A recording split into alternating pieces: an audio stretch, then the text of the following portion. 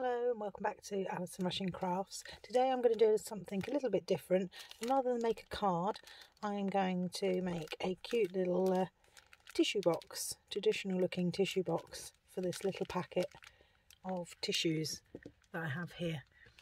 I've got a template that I've created and working to, and it looks a little bit complicated, but it's nowhere near as complicated as it actually looks, in all honesty. And you can see I've worked it out so our tissue box will sit beautifully in the centre.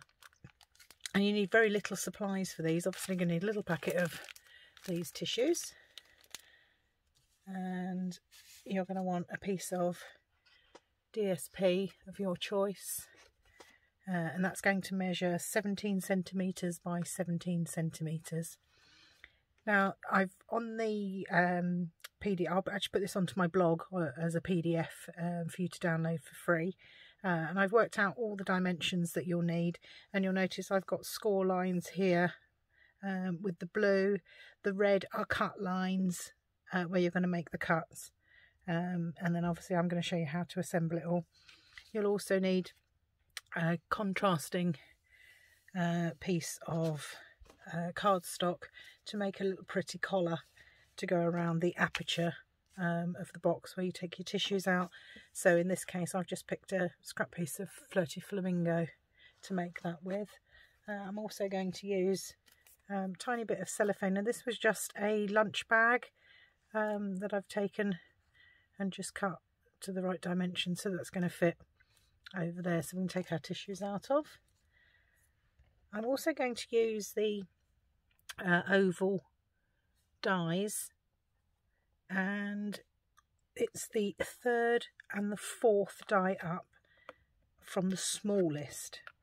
So if you see, I obviously put these in here, but if you put them together you can see it's 1, 2, so that's my third. I'll get it back out. That's my third one, that's my fourth one. I just put them on there because it's easier to use them, so just on a little magnetic sheet. So we're going to need those as well.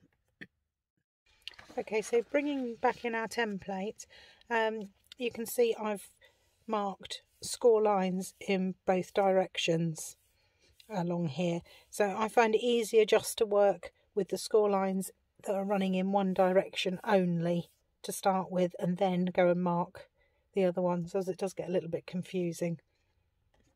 So you can either, two ways of doing this. This is 17 centimetres across, same as your paper. So if you've printed this out on A4 and it is, just measure it. If it's 17 centimetres, then you know it's to scale. If not, then you're going to have to use your ruler to mark out the measurements that I've put on there.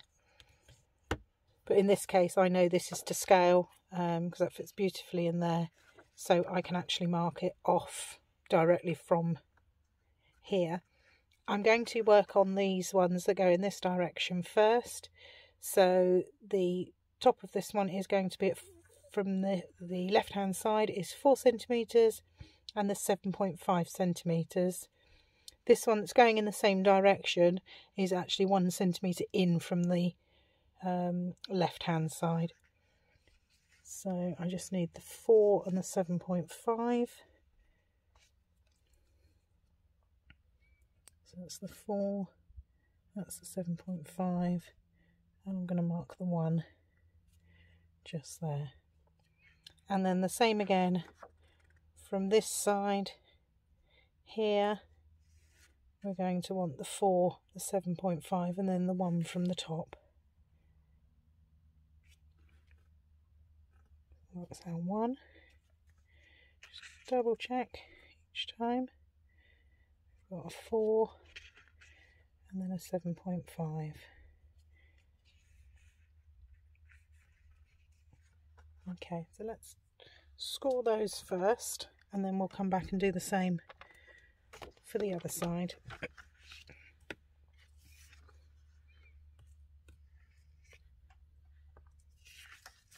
Turning our paper, this was our 4 mark.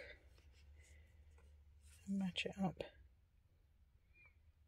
there to the other 4, making sure you get it nicely in between your lines. And make sure obviously you've got your score blade in. This was your 7.5. Again, make sure you're lining them up. Just move that.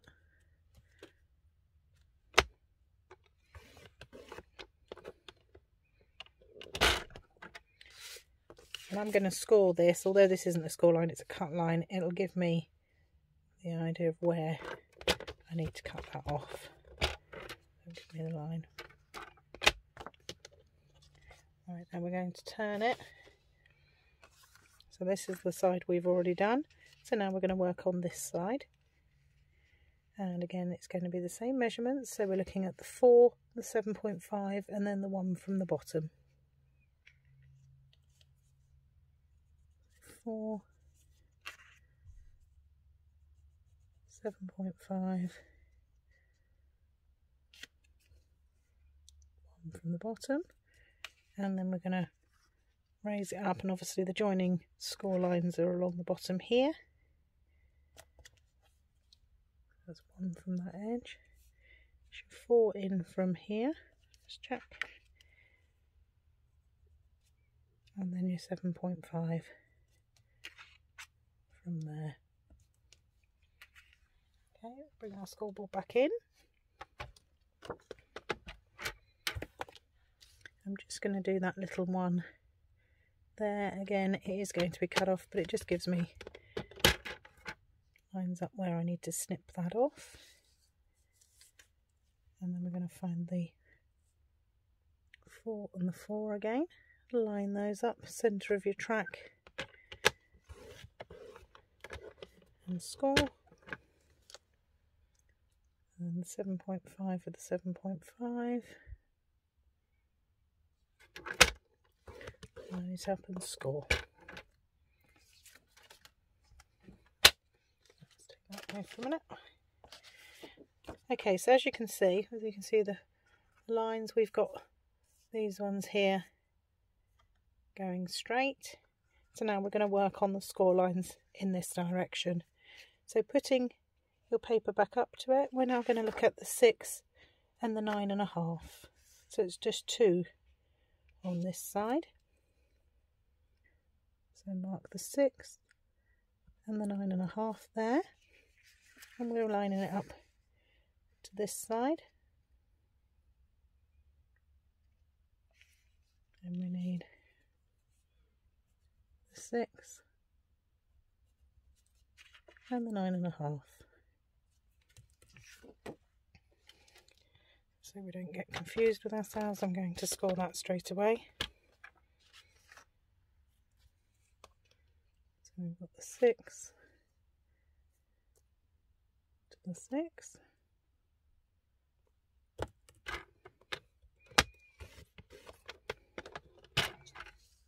And then the 9.5 to the 9.5.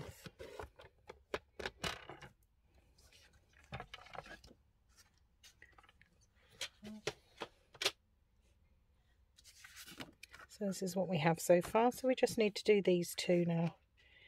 So let's offer it up again. This time it's the 6 and the 9.5. Down here we need to mark up. So there's the 6, there's the 9.5, and the same again on this side, the 6 and the 9.5. It's quite easy to see because that one's in between there, just up 2 centimetres up from each one there. Okay, now final score marks. It's the 6 to the 6.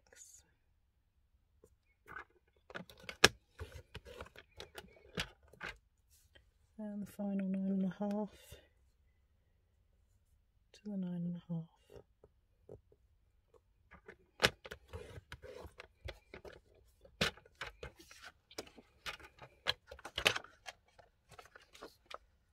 Move that up away, and you should now be left, hopefully you can see the score lines on there then match our picture.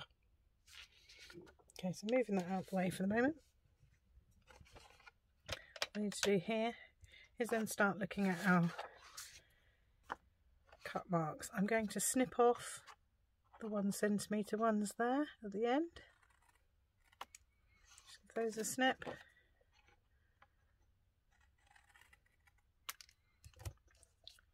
So they're then taken off. And laying it back down, you can now see where they are. Okay, now with the cut marks, we're going to take the 2 V's out there.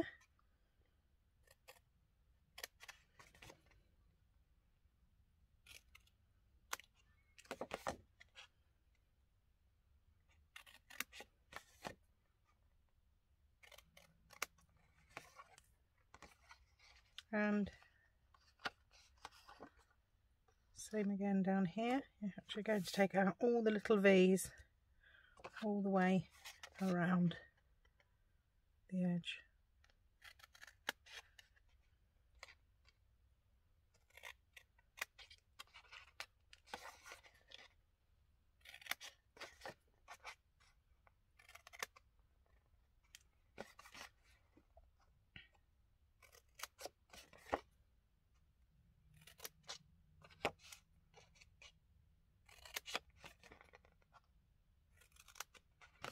Right, okay, so as you can see, oh, left 2, and these 2.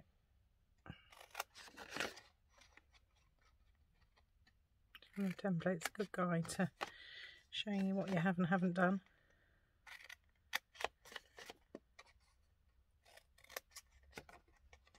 There you go, the final one. And if I pop it down, you can see it fits on our template and what we've trimmed out. So now we're going to burnish our score lines, and this is a nice DSP, so nice and easy to do.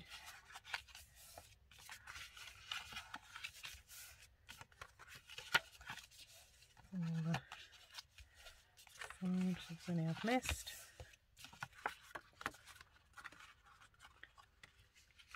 Right, we've got a couple more cuts to do while we've got it out like this. You can see I've got the cut lines. I don't know if I move it in red. I've marked the cut lines. So this one is going to be this one down to here.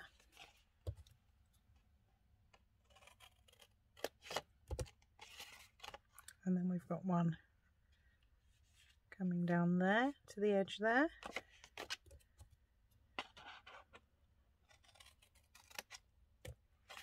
And the same again on the other side. We're going to cut up there and there.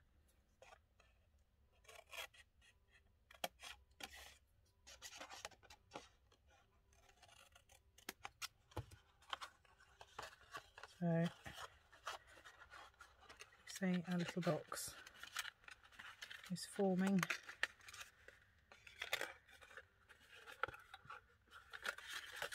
Like that. So that's all our scoring and our cutting done. I'm going to move this away now, and we're going to look at cutting out, die cutting out the centre there.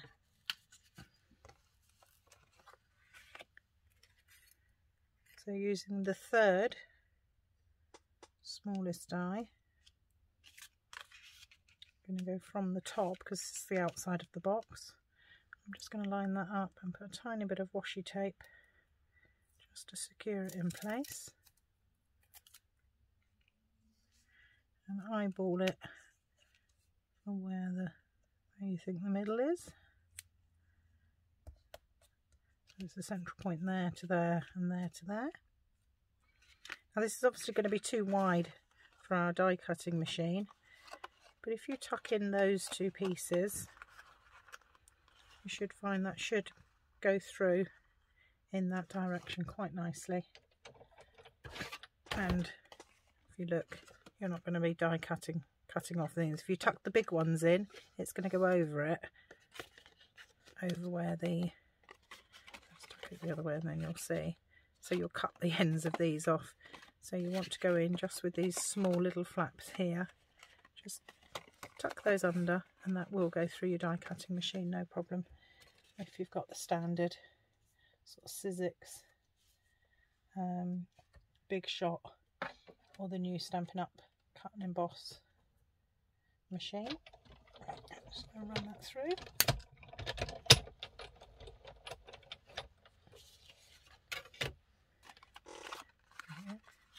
And take the pan out. Carefully remove that with the washi.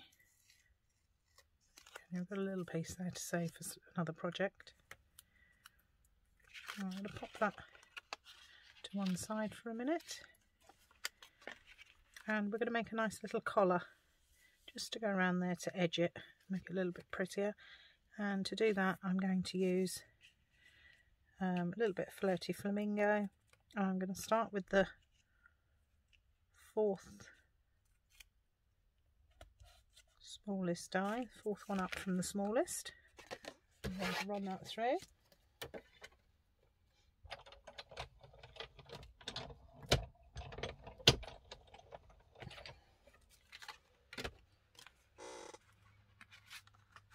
Remove that.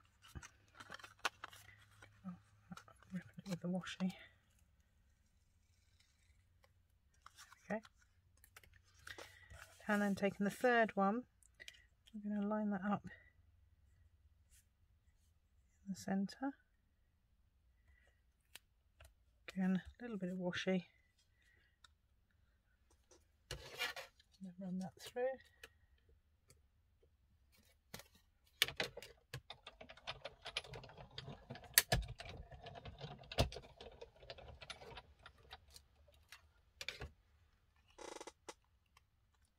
Just gives us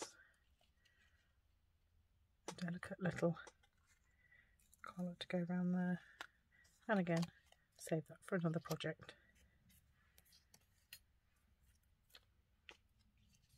Now, before I stick that on,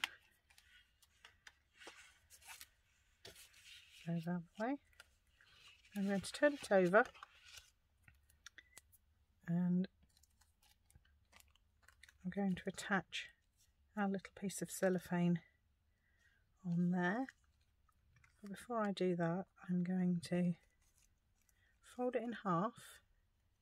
Obviously I cut that to the right size for the box there.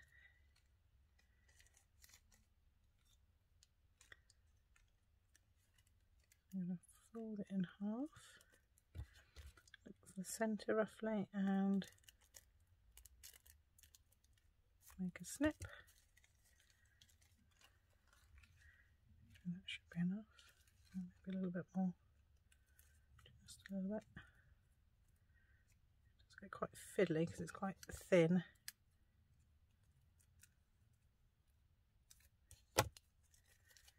Okay, and then we need to stick that down. I've lost my snare. There we go. And then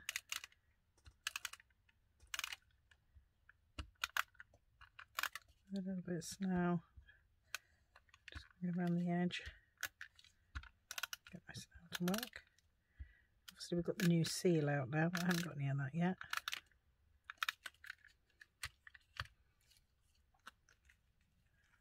Okay, and the slit in the middle.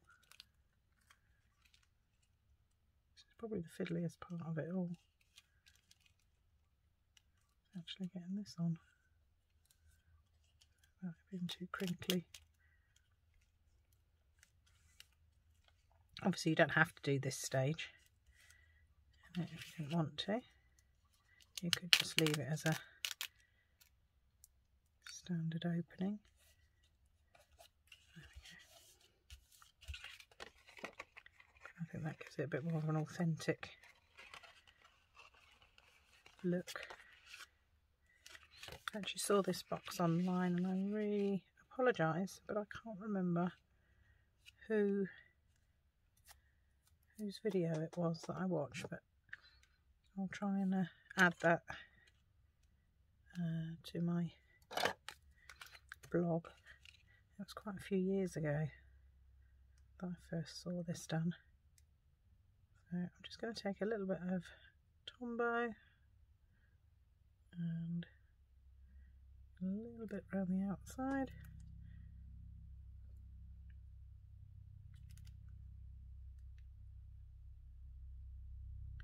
Not too much, just leaking out everywhere. Get your tissues and then carefully pop it down.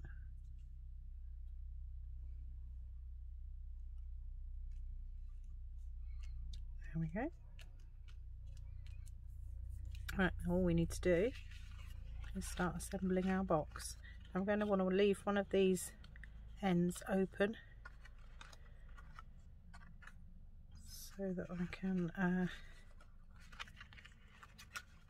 pop our tissues in. So I'm going to use a bit of wet glue because I think it sticks better.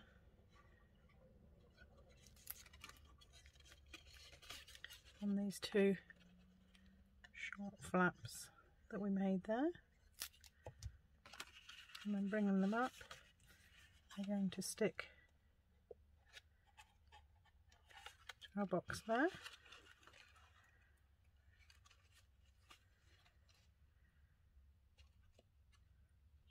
And hold them for a minute just to get them to stick.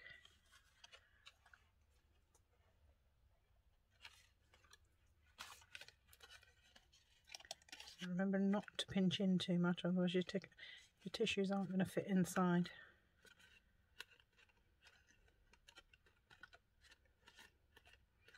There we go. This little flap is going to go inside. So I'm just going to put a little line of glue on the V, if you can see that,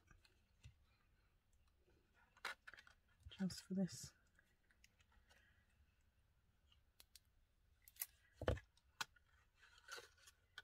So choose which side you want to come down first, and we're going to do that. And you might need a bone folder just to reach inside to push up against that, just till it dries.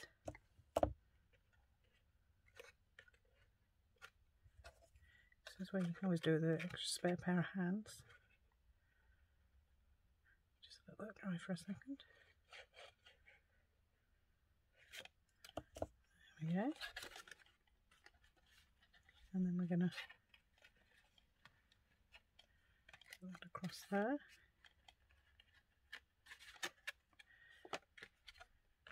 I'm sure I actually took quite enough off of that. And if you find that it's just a little bit tight, this is a little bit tight, so I could have just done with just a smidge off of this, because that's the inside there is touching. So you don't want that, because you want the box to go square. So if you find that is a problem, so now on the edge of this, so not right all to the bottom, because obviously you don't want glue here, because you don't want tissue sticking to it. So go sort of halfway up and across and to there, and you're going to bring the other side of your box down. Again, using your bone folder to push up just till it dries.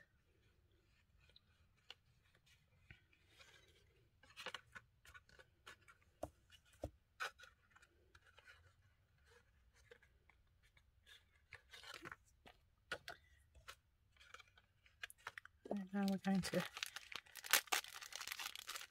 take our tissues out of our packet.